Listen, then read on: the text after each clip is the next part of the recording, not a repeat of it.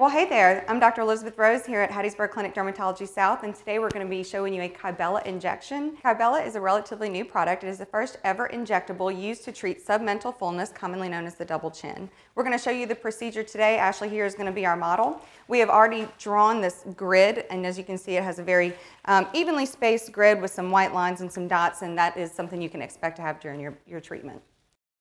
Most people do require multiple treatment sessions. The average for females, I would say, is around 2 to 3 treatments. The average for men is 3 to 4, spaced anywhere from 4 to 12 weeks apart.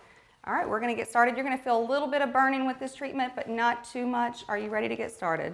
I'm excited. Let's go. Fantastic. Here we go, Ashley. 1, 2, 3, pinch. You doing okay?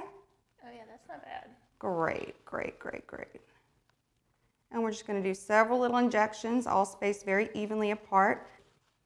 There are different treatment sizes. You can use anywhere from what we call a petite treatment, which is about 2 cc's or less.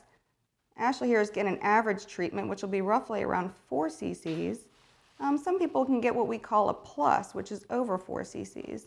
That depends on the area being treated, how much area we need to treat, and so on. Everybody's a little bit different.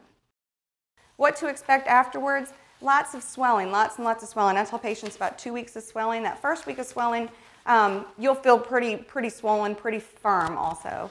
The second week, it gets a little bit better every week. We like to see you back around 4 weeks, sometimes a little bit more. You can do a second treatment as soon as 4 weeks, but most of the time I recommend waiting a little bit longer because you still are seeing some of those results taking place.